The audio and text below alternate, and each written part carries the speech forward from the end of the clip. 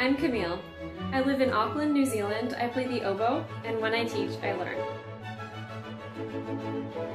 So it's been really incredible to be part of this Teach to Learn program.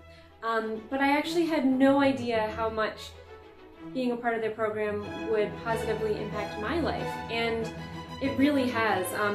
I always look forward to teaching Shaiq. I always look forward to that moment in the week when I get to connect with someone in a completely different culture, in a completely different part of the world.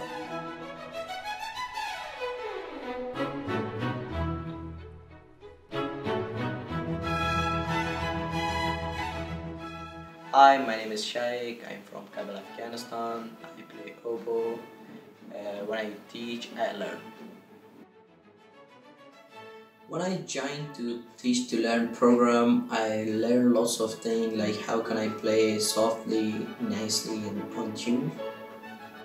She taught me many fingering exercise, and the most important benefit that I earned from her, like how can I teach my little students. And so he was able to perform over Skype for our students, and they were able to perform for him, and they were able to ask some questions and have a little bit of a back and forth.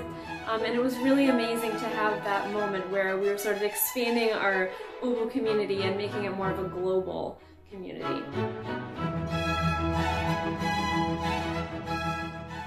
The impact of the program for my music is that they brought up the only oboe player in Afghanistan. By supporting me, they can make my life, and this time by playing music, we want to change the Afghan people idea, and also we want to bring peace into our society.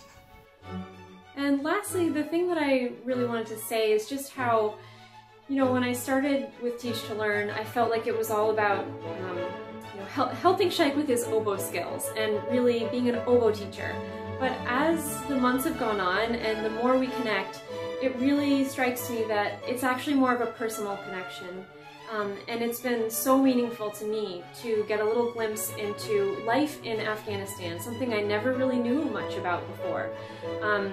And we've talked about everything from food to traditional Afghani music to the struggles that have been going on in Kabul recently and what day-to-day life is like, especially as a musician, which it's extremely brave to be a musician in Afghanistan right now. So it's just been such a privilege for me to be part of this program, and I'm really grateful for it.